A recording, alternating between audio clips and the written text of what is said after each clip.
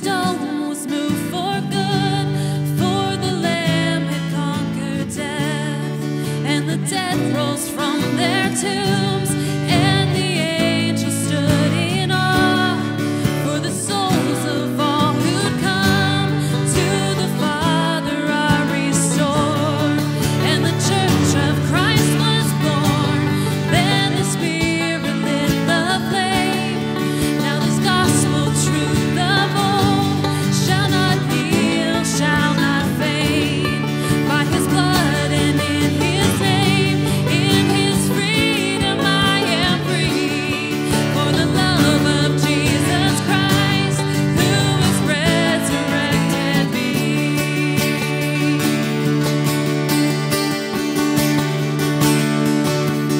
Praise the Father, praise the Son, praise the Spirit, three in one.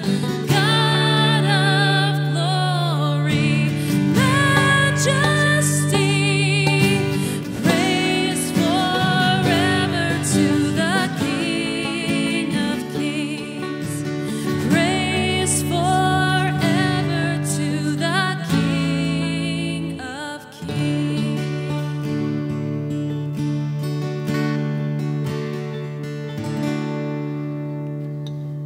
Praise God.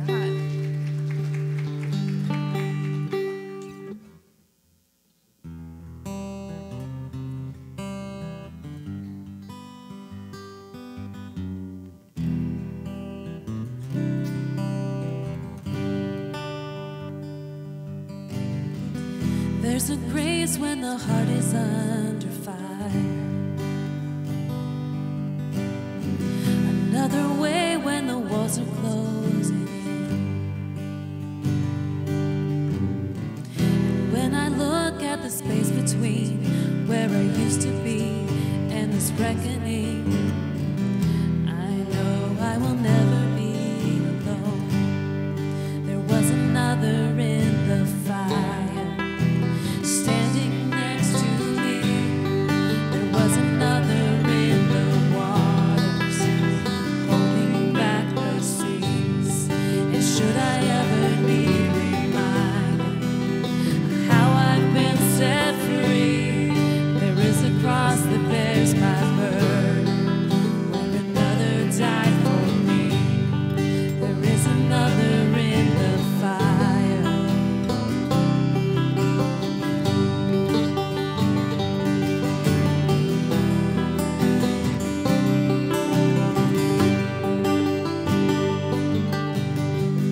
All my dead left for dead beneath the waters. I'm no longer a slave to my sin anymore. We can rejoice in that today, church. Should I fall in the space between what remains of me and this reckoning? Either way, I will bow to the kings of this world. I know I will never be alone. There is another in the fire, standing next to me. There is another in the waters,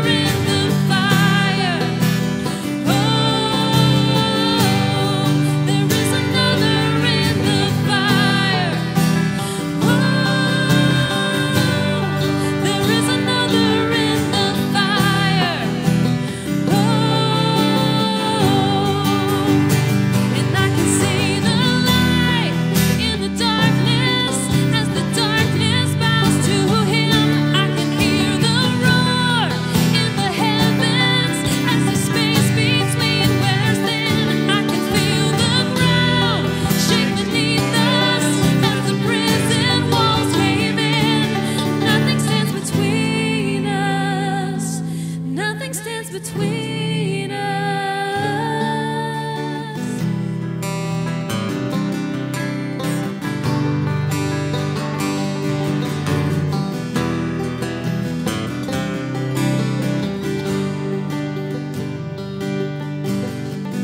There is no other name but the name that is Jesus. He who was and still is and will be through it all. So come on, lay in the space between all the things I've seen and this reckoning. I know I will never be alone. I know I will never be alone. There'll be another in the fire, standing next to me. There'll be another in the waters, holding back the seas. And should I ever need reminding how good you've been to me, I count the joy come every battle, 'cause I know that's where you'll be. And I can see the light in the darkness as the darkness bows to him. I can hear the roar in the heavens as the space between wears thin. I can feel the ground shake beneath us as the prison walls break in. Nothing stands between us. Nothing stands between us.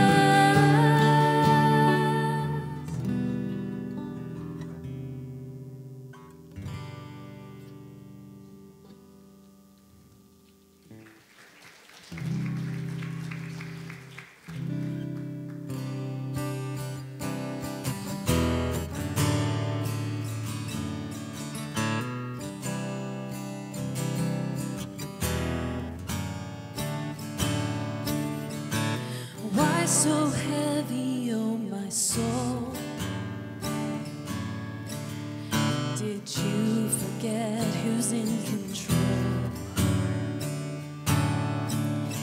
If he calls the wind and waves to still,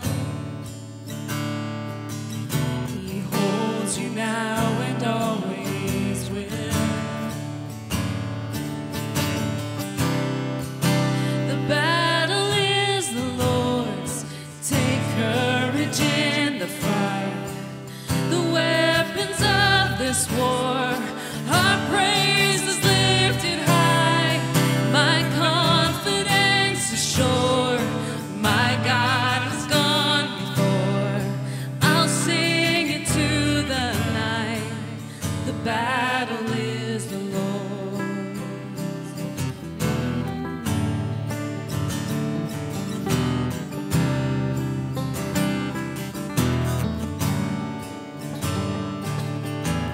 Come be still, oh anxious heart. Find rest here in the Father's arms. In his presence there is perfect peace. In his power there is victory.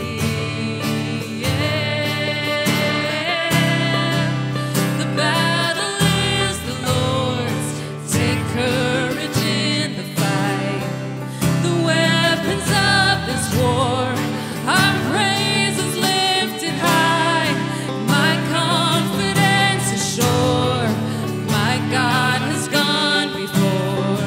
I'll sing into the night. The battle is the Lord's.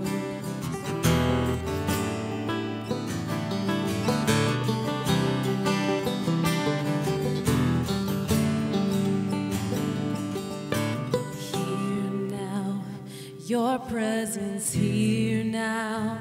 We are set free now. Hands lifted high in worship. Here now, fear has to leave now. Your kingdom's here now. Yours is the power and glory. Here now, your presence here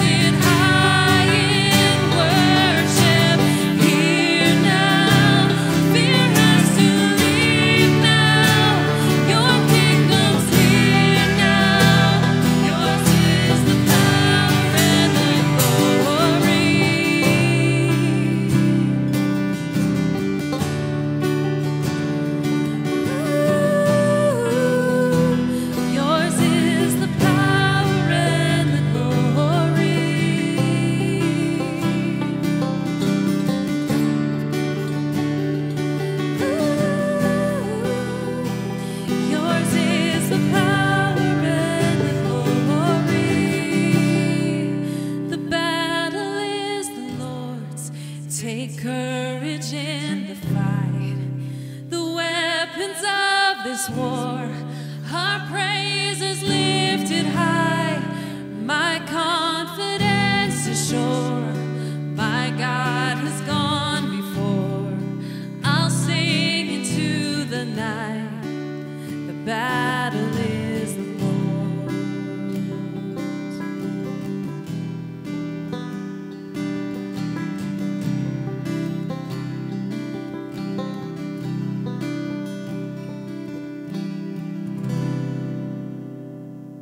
Amen.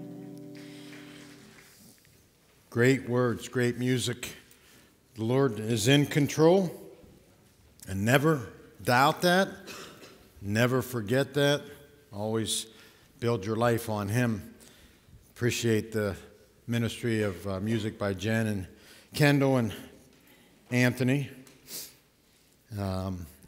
Appreciate Kendall. He's doing a wonderful job working with our youth and also teaching the older children as well. So we are blessed here. A lot of good going on. We can look at the glass half empty or half full. I look at it, God's in control. And He's not abdicated the throne, not turned it over to anyone else. It's His battle. We're on the winning side. And I'm here to encourage you. This morning, a lot of people are down and discouraged and hurting. And I say, God is good all the time. And we need to believe that. We need to live accordingly. Got a new grandbaby, so I'm thankful for that. His name is Finn Tucker. I thought they should have named his middle name Tastic. You know, it could have been Fantastic, but they didn't like that, so they didn't ask my thoughts on that. But he's healthy, 8 pounds, 10 ounces, 21 inches long, and they're home and doing good, and thankful for that. Also, today is our family ministries director's birthday. Dave Roman is, I won't say how old he is. He's younger than me. That's all that matters. So see Dave, wish him a happy birthday. I told him he can no longer, I told him that a while ago, about 4 or 5 years ago. We had a church softball pickup game, and Dave hurt himself when he swung and missed and pulled an oblique muscle. So I told him he's out. I think the youth are playing a football game coming up, flag football. But I told Dave, don't even think about playing.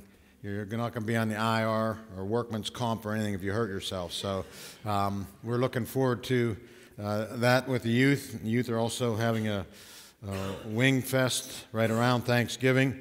And as far as things shutting down, always just watch the Facebook, watch the website. If you have further questions, if they say, I mean, some schools are shut down now. People with all kinds of thoughts about whether the state's going to shut down. Just follow our Facebook.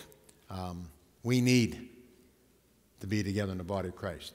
We need to encourage each other. So you just watch, but pray for the staff and the leadership of the church.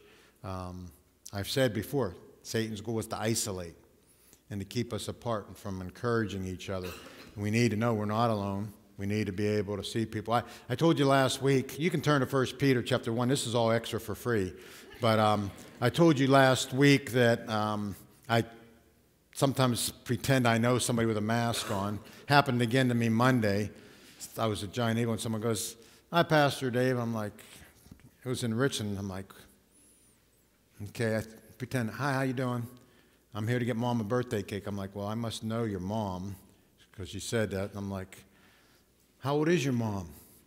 Then she told me, I'm like, I think I know her. And then I took a stab at it and said her brother's name. I said, yeah. And then that's who it was, so I was blessed. But then later this week, I said I was at the store, and I was in the tea section, and the guy was talking to me. I didn't know who it was. I couldn't tell, and he had a uniform on. And it happened to be Mike Knoll when I went home. Jeremy said, yeah, that was Mike Knoll. He works for the post office. So I get a phone call. I'm in Ace's Hardware.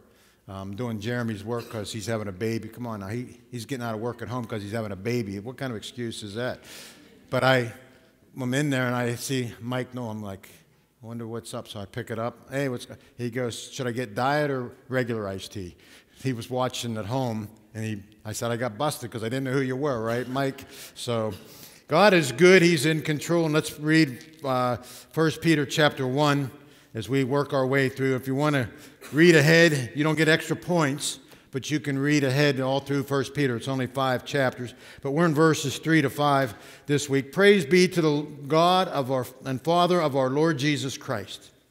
In His great mercy, He has given us new birth into a living hope through the resurrection of Jesus Christ from the dead, and into an inheritance that can never perish, spoil, or fade, kept in heaven for you, who through faith are shielded by God's power until the coming of salvation that is ready to be revealed in the last time. Let us pray. Our Heavenly Father, we thank you that you're sovereign. Lord, we thank you that you're good, that you love us. You demonstrated that love by giving your Son to die in our place on the cross of Calvary. We're thankful that we can approach you through Jesus Christ, our great high priest. You're an approachable God. You want a relationship with each one of us.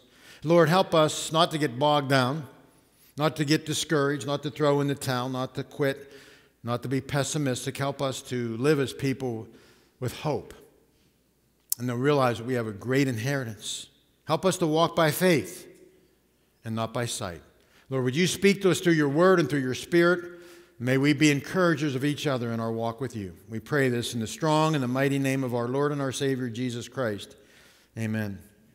Lots of books, lots of seminars that focus on developing and maintaining a positive attitude. And we hear people saying, you need a PMA, you need a positive mental attitude. And people wear all kinds of shirts today, I said. And I personally don't go to, I'm not a beach person to begin with. The sand and salt water and all that doesn't sound fun to me. And I've been to the beach numerous times. And if you like it, I apologize and keep going. Don't stop going. My idea of a beach is Ligonier Beach. But some of you know what that is, and some of you have no clue what that is. But that's my idea of a beach. But I also know that when I'm at the boardwalk, and I haven't been there for a while, people wear all kinds of shirts. And sometimes they're pretty vulgar shirts. And I'm like, they have little children with them. And I'm like, your children don't need a spanking. You need a spanking. So I see that. But there's also shirts out there that say, yes, I have an attitude. And we talk about people needing an attitude adjustment. And think about this interesting fact. There doesn't seem to be any push to promote seminars or books on developing a negative or bad attitude. You don't have to teach people that. We have this uncanny knack, this innate tendency to have a poor attitude that's fostered by a couple things. Sometimes by life circumstances. Sometimes we say my attitude comes from the environment in which I grew up. Or it's the situations that I'm finding myself having to deal with. So yeah, I have a poor attitude. My point being, it's necessary for us as followers of Jesus Christ to develop and maintain good attitudes because they don't happen naturally or automatically. And last week at one of the services, I said 4 things we need today to minister to the world. First of all, love God with all our being. Second, love people with the agape love of 1 Corinthians 13. Third, whatever we do, do with excellence to the glory of God. And fourth, have a good attitude. So it doesn't come naturally. It's important to know that we must have a God-given desire to have a good attitude because, quite frankly, some people, too many people, have such poor attitudes that if they're honest, they have no inclination whatsoever to want to change.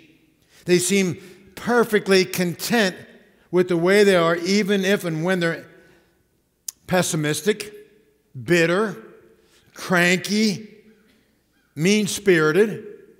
And I'll stop with the descriptions there, but they're content with that. In John 5, Jesus encounters a man who was lying by the pool of Bethesda. This man had been unable to walk for 38 years. It was believed by many that an angel came and he stirred the pool waters, and the first one to get into the waters after the pool, there was a ripple in the pool, that individual would be healed. So Jesus approaches this man who had been lame for 38 long years, and he asks what seems to be a bizarre question. John 5:6, he asked the man, "Do you want to get well?" One would assume that it was because the man wanted to get well, that he hung out by the pool of Bethesda? That he frequently visited there?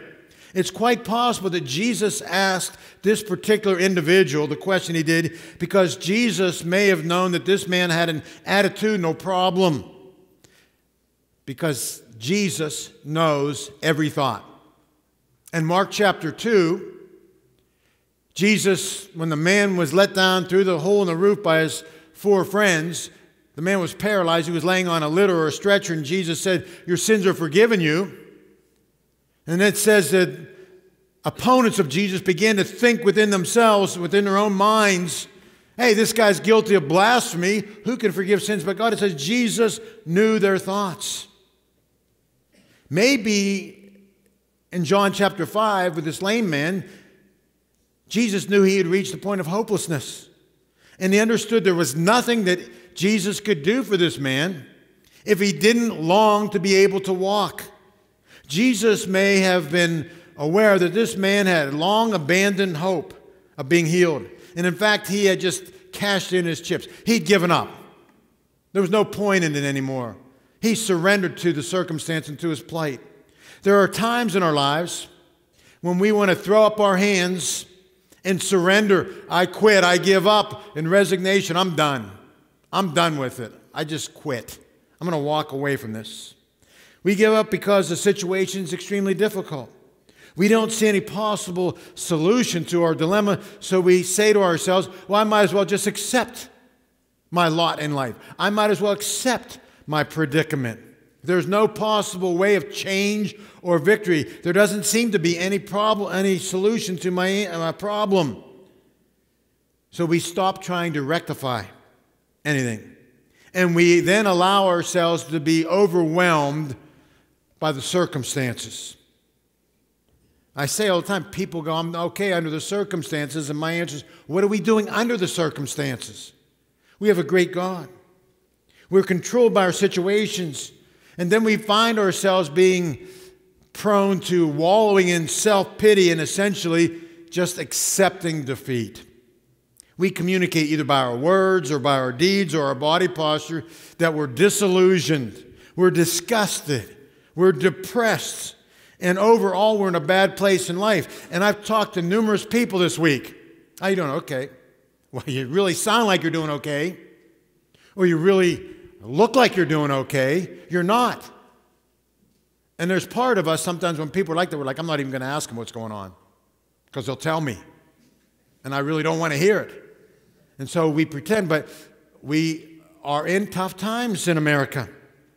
And if we're like that, no one wants to be around us because we're bitter and we're obviously unhappy. And if that describes you at all, let me challenge you to make a commitment today to be different, to refuse to wallow in despair and to be a person of gloom and doom, a person that's miserable to be around, a person that people want to avoid. Refuse to be that person that people say, don't go near them. They'll bring you down. They'll suck you down. They're negative. They'll discourage you. You can be having a great day and they'll bring you down. They'll change your day.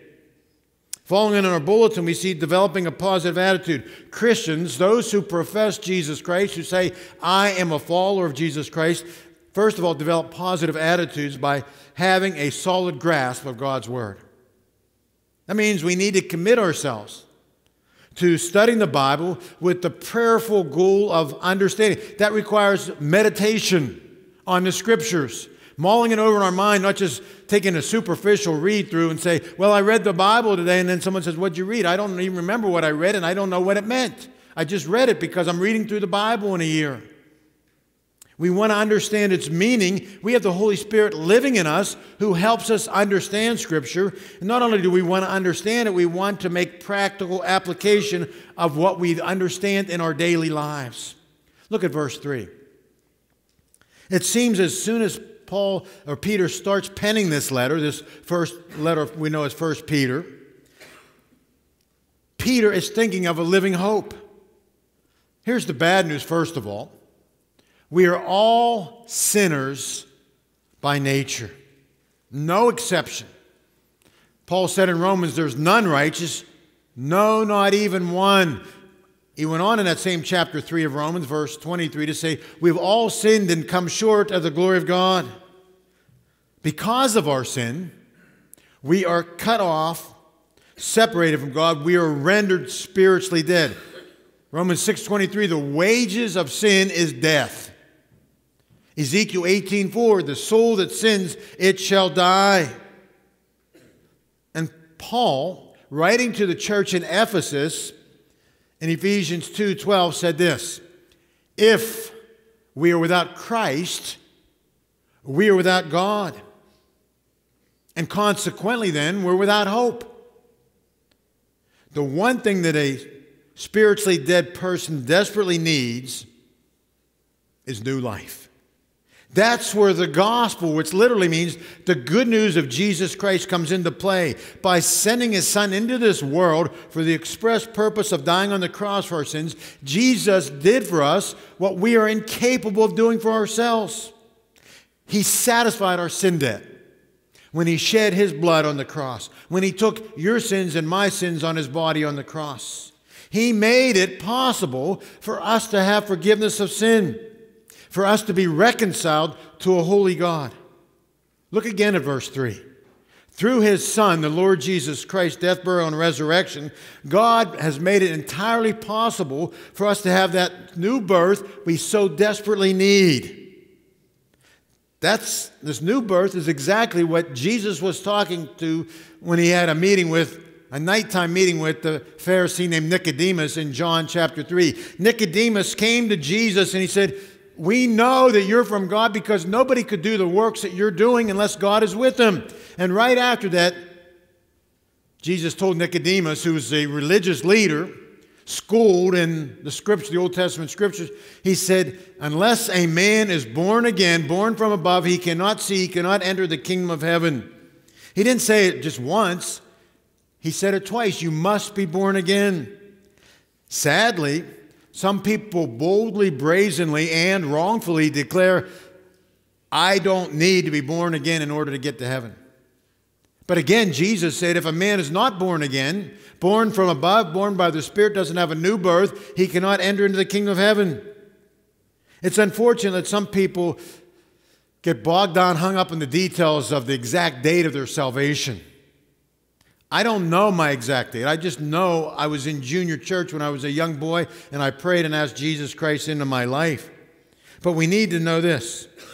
The reality of being born again, of being saved, of being converted, of being regenerated, whatever word you want to use, the reality that is demonstrated not by the details surrounding the experience, but listen, by the clear evidence of a changed life.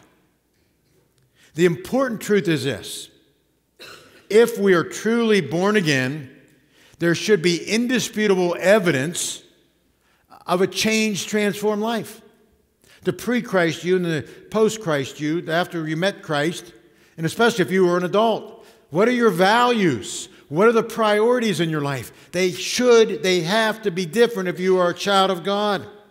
And Paul gave the church at Corinth some good instructions. Test yourself.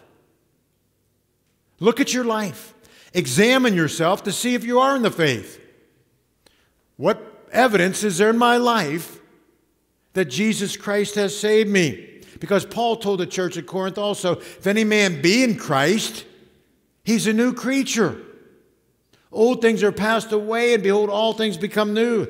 That means if you are a Christian, you can never be the same. You can't go back to the way you were. And salvation is by grace. It is a gift. We did nothing to deserve it. We can't pay off our own sin debt through self-effort. Paul told Titus, out of God's great mercy, He saved us. He's given us newness of life. Now, there's no denying today that people are out there demonstrating a need for something to hope for. During this pandemic, this COVID-19, people are struggling. They're looking for hope. A lot of people admit to being scared or anxious.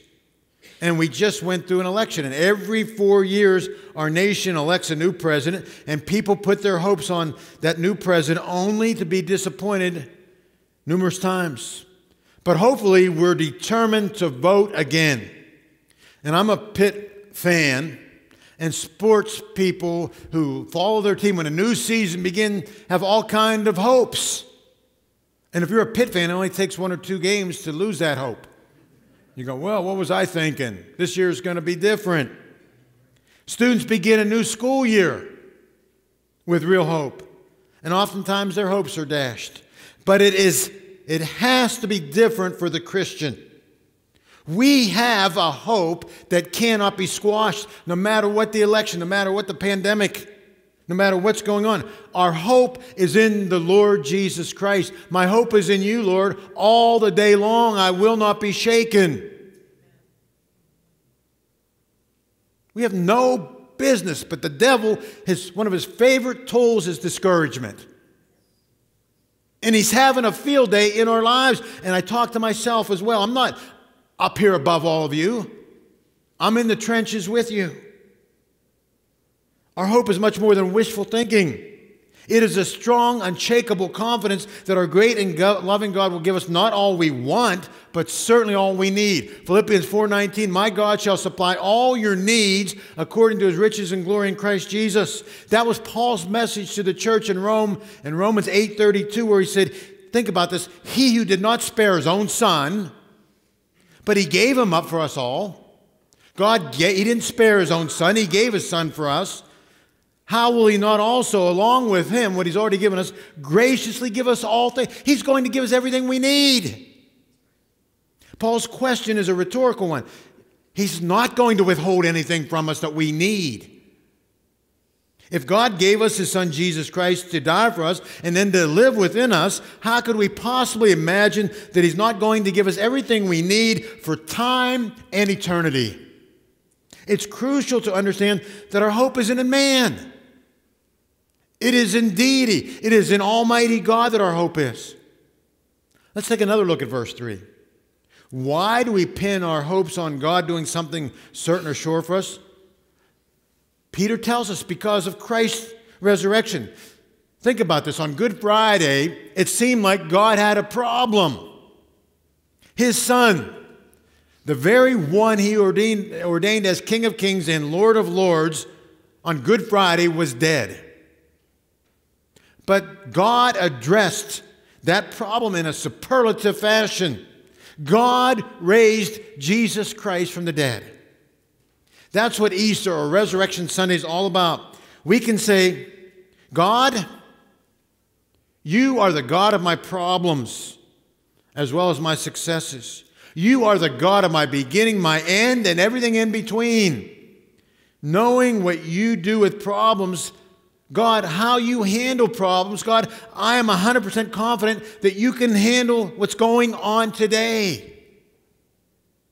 The believer's hope is born of confidence and based on the historical fact that God raised his son Jesus Christ from the dead.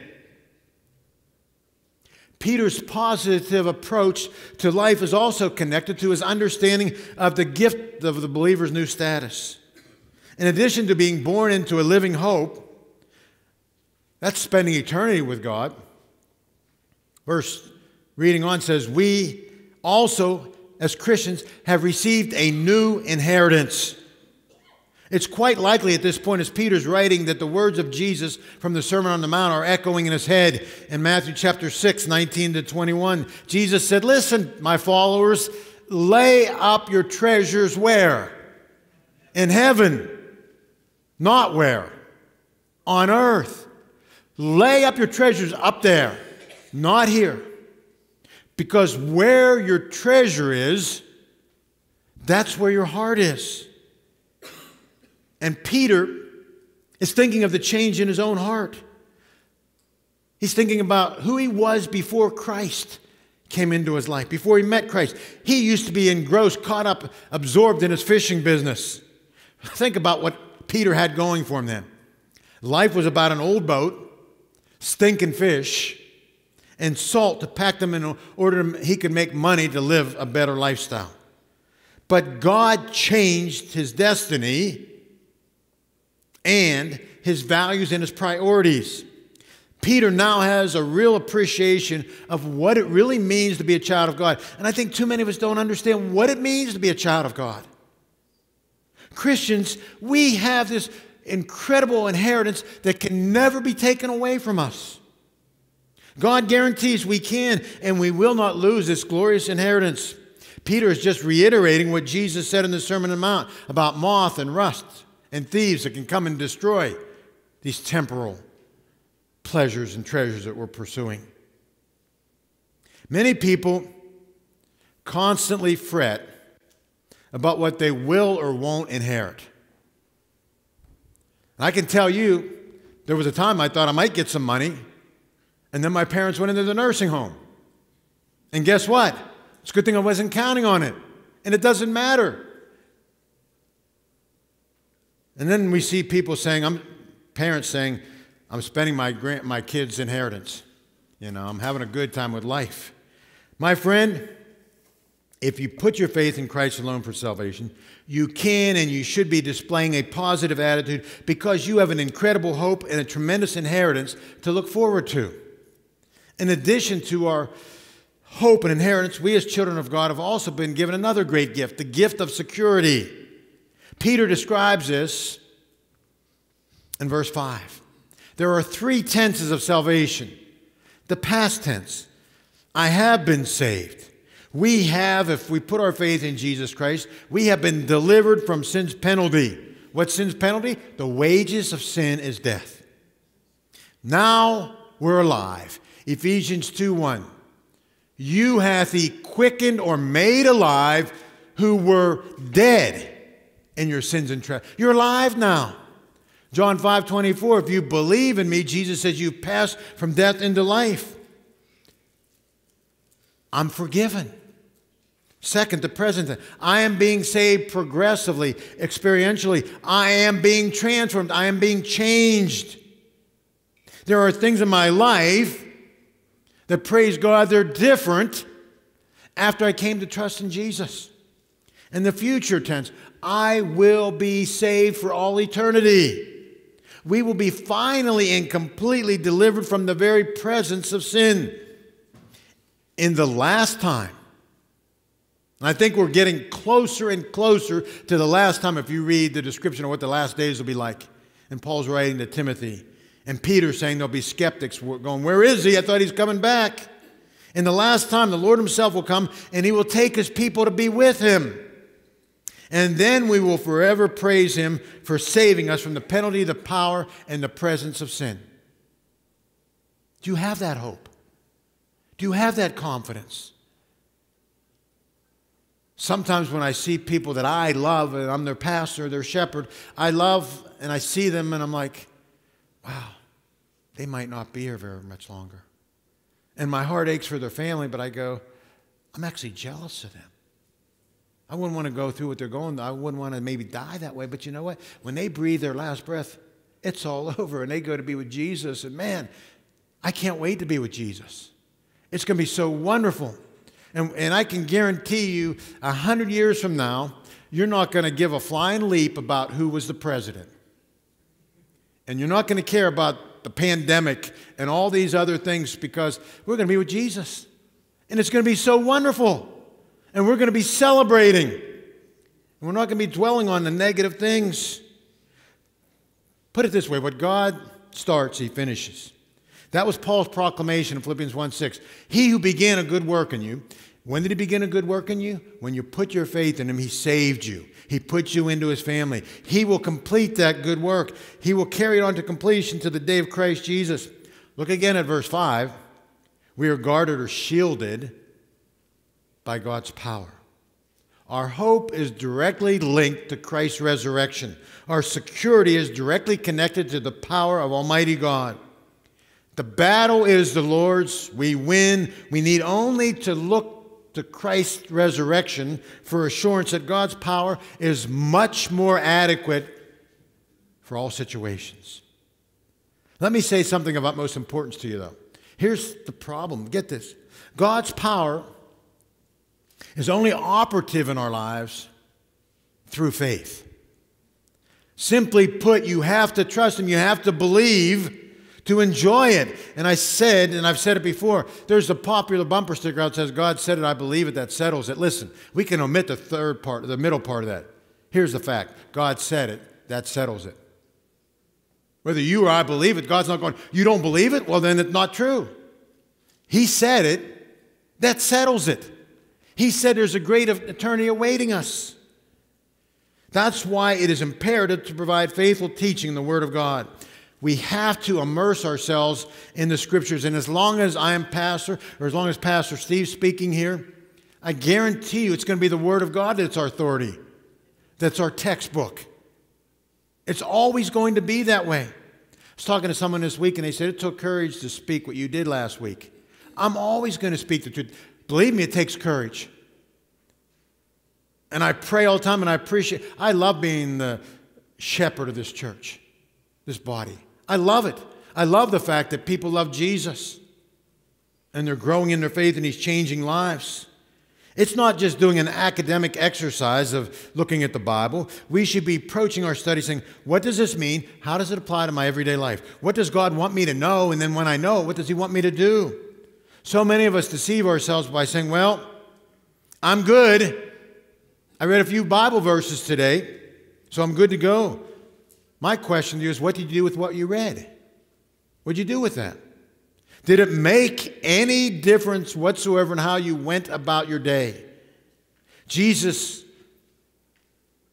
wants us to follow Him. James said in James chapter 1, don't be just a hearer of the word, be a doer. Don't deceive yourselves. You see, we can sit in church and we can hear the Bible, we can sit at home and read the Bible, but if we think that's it, no, we must make application.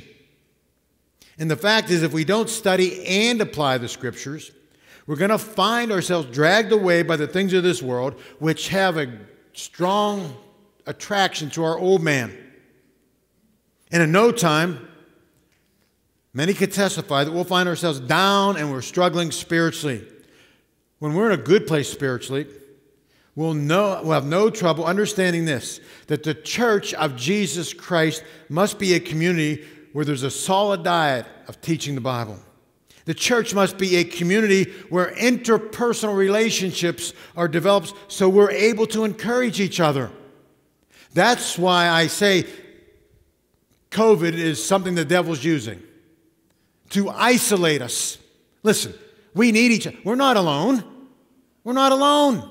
There are a bunch of people who love Jesus. And if we just stay in our house and never go out and never interact, we're not going to know that. And we're going to find ourselves going down like, wow, I'm really depressed. I'm really discouraged. Wait a minute. There's other people out there who love Jesus. And I can't wait to see them. And I can't wait to talk with them. We need to be a community where such people are able to gently and lovingly remind us when we're off track. This week I said, I'm disheartened with what's going on. And I was talking to him. I said, you need to pray for your pastor. And he said, I will pray for you. And he said, you know what? The sky's blue. It's a beautiful day out there. I'm not going to let the devil rob me of joy, joy, joy. We have a great life. We have a great future. That's what I needed to hear.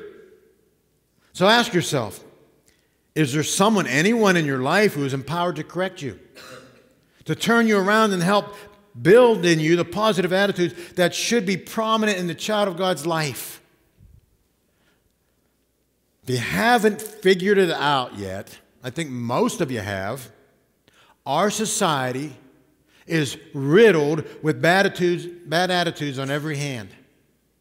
Suspicion, distrust, deceit, abuse, selfishness, egocentricity, and used to be latent, but now it's blatant violence, just ready to come about at the drop of a hat. Here's my prayer for all of us in the body of Christ. We understand our blessings, and we encourage each other to demonstrate how what God has done for us gives us strength and hope. We can't be running around going, the sky's falling. We have hope. The world's running around saying that. Let's not join them. Let's go through life. I'm not denying these are tough. They're tough times. They can suck me down if I let it. But I got to keep, Hebrews 12 says, fix your eyes on Jesus. I got to look at him. I got to look past this temporary life and go, there's a great eternity that awaits me. Press on. Let's go. Let's not quit. Let's keep going. As he writes this epistle, Peter was most likely fully aware that he himself was in great danger of having his life snuffed out. But you'd never guess it from his cheerful words in verse 3, blessed, praise be the God of our Father, our Lord Jesus Christ. A positive attitude is often demonstrated by praise. Peter's goal in recounting the truths we've already considered is to persuade others to join him in praising God. He insists that we should praise God because God in his great mercy has given us a new birth, he's given us a living hope, and he's given us an eternal inheritance. We should further praise God because he's given us his own power to guard us, and God will complete the salvation he began in us. And when our enemies have done their worst, which could possibly mean death, that simply means an early introduction to our eternal inheritance. Unfortunately, there's this tendency for believers to become obsessed with our difficult circumstances when they come our way. And notice I said when, not if. The reality is, as long as we have breath and we're on this earth and we have a sound mind, there's going to be difficult times in our lives. That's inescapable. It's inevitable. It's undeniable. The problem is, we spend far too much time and effort seeking a quick solution instead of focusing on what are my most profound beliefs. It's in these stressful times that we need to choose to commit to centering our hearts and minds on who God is. God, you are great. You're greatly to be praised. God, I think of everything you've already done for me in my life. I can go back over my life and chronicle the things God's already done. I was stressed about this. He brought me through all those things. If someone would have said in advance, this will happen, this will happen, this will happen, I said, can I opt out of that? But he's brought me through those things. He's just given me a brand new grandson. Life is good even though trials are difficult. God is faithful. So we need to know who he is, what he's done for us, what he's doing now, and what he is going to do. And our praise must be intelligently and intentionally rooted in truth rather than based on how we're feeling at any given moment. Because guess what? Our feelings are all over the place. If you were watching TV Tuesday, wow! Ugh. And then I quit watching. I quit watching now. I've taken a fast from that, from the news, just going, you know what? God, you're in control. I'm just going to watch you read your word and minister to people and love people, and I'm not getting sucked into that. It's so easy to get down that path. But I'm going, God, I'm focusing on you. I'm helping people. I'm loving people. He brought people into my life this week. I'm walking the dog, and I run into two people. I'm going, how cool is that? Guy said, I haven't been here for ages. Said, I'll see you Sunday. I go, God made me walk the dogs at that time. He was here this morning.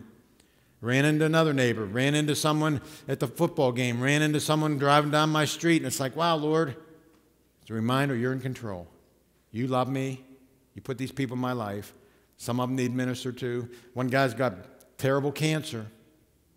He goes, I haven't taken my medicine because I've been sick. He goes, I want to be in church Sunday.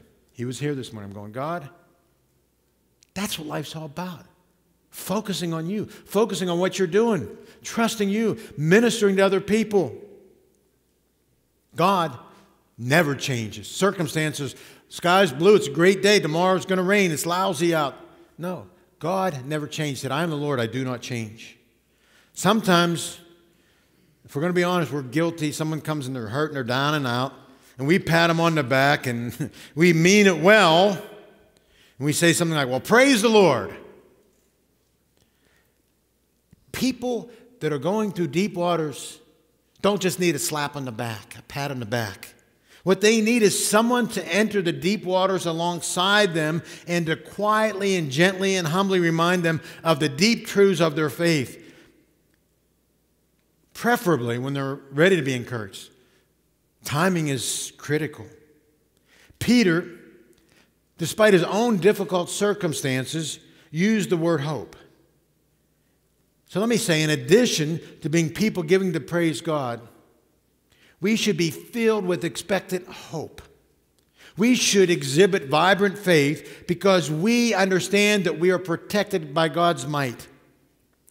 Praise and hope and faith are the stuff, the ingredients that make a positive attitude.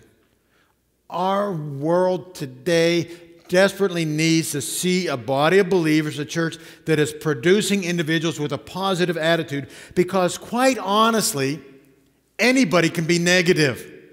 Anybody can be destructive.